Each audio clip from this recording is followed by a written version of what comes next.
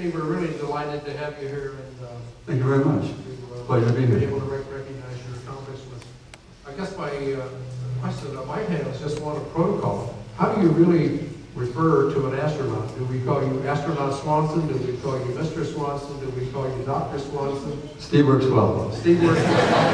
That's what we've been doing. So I was happy to hear that. You came in yesterday, I believe it was. You arrived yesterday. Had you been back to campus? No, I've not. The time you graduated? I've not been back. And how many years did that? You made me do math in public now? Many years, yes. Long enough that it's changed quite a bit since then. You have trees now, which is a wonderful thing. At the time you were here, it was probably all runways and aprons from the... Exactly. It wasn't very much. It's still a very good school, though. Did you live on campus? No, I did not. It was up in Delray Beach. Oh, okay. So you've seen a lot of changes there at Delray as well. Yes.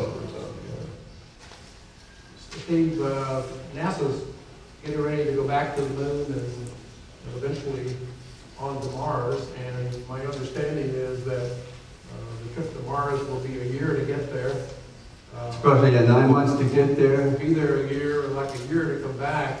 That has to be a whole different ballgame to consider than whether going up and spending a few days, I would think. It is. That is a long trip. It's 9 months there, a year and a half there, and 9 months to get back. And that just has to do with the way the orbits work between the Earth and Mars. That's how you have to do it.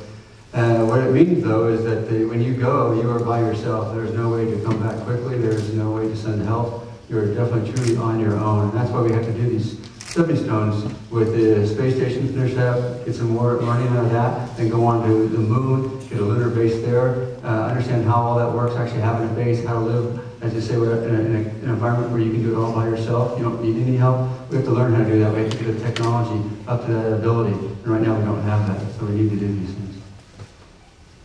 Doctor, how confident are you that NASA will be on what seems to be a pretty aggressive timetable to complete this shuttle program and then go beyond the moon and Mars? Well, right now we're doing pretty well in keeping with our timetable. I do believe we'll finish the shuttle and the station on time as proposed. We're on time to make the new vehicles coming online. Of course, we always are dependent upon Congress and the money we get, so that's always an issue, but every year we fight for what we can get.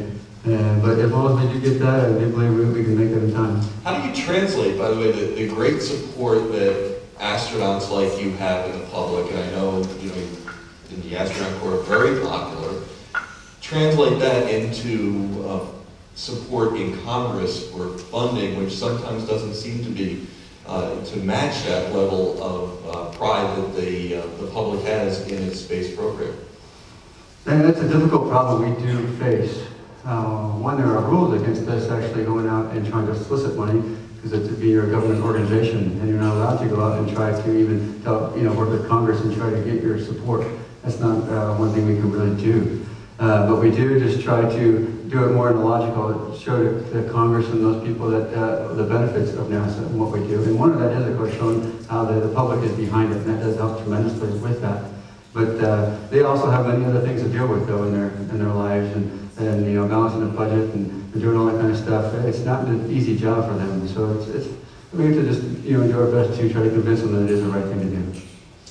Do you think there's a future in privatizing the space program at some point, so you can attract more investment and sort of unleash the program from the constraints of the bureaucracy? I think at some time that we'd like to go that way, and sometimes it is possible. The problem right now is it's just not really cost effective at this time for a business to take that over. Even though I wish it would be that way, there's just so much overhead in actually getting the launch off and doing that it isn't cost effective for what you get back. And so we have to weigh those kind of costs. And hopefully someday they'll get the technology to bring that cost down, and then we can do it better and more in a private industry type fashion. I think we have some future executives. Oh yeah, I have future astronauts, I'm sure, because the way I look at that too is this whole moon and Mars thing. We're going to go back to the moon in 2020, and Mars is probably 2030, 2035, and I'll be retired by then, and there'll be a whole new generation of people out there who are going to be astronauts, and they're from that age group we have right out here, and that's a big difference, I think. For university, what was it that you the FAU for that degree? The beach. Yeah. My undergraduate was at University of Colorado, and it was slightly true that I was looking for a school that was a little different than the mountains of Colorado. Even though I love them very much, I wanted to see what the other places of the United States were like, and one of those little in the back of my mind was, a beach would be really nice.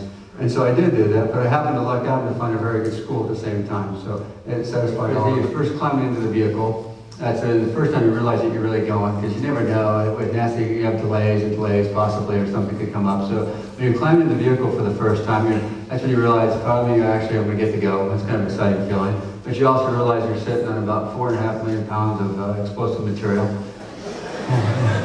designed by the lowest bidder.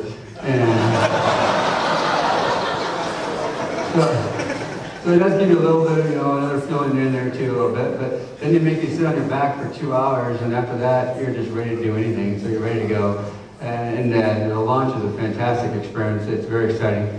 But once you get into space, and they don't really give you any time though to really think about it and feel about it, because you're busy right away working, trying to change the space shuttle into a launch vehicle, into an orbiting vehicle. And so you're very busy, but the really time that you first realize you're really in space and things are different is when you go get ready for bed that night. You still have to do the same stuff. You still try to brush your teeth, all that kind of stuff, get a little bite to eat, all that kind of stuff. And that's when you realize that you were sleeping a little sleep back, that things are really different up here. Everything's floating away. I can't control it. Making a mess with my food, it floats off. And it takes a while to figure all that out. But the feeling is it's just a wonderful time, because you trained a long time of your life and worked hard to get here. It was a great accomplishment. As engineers and Steve, we really thank you for coming and sharing my pleasure. your experiences with us. And Mayor Abram, thank you.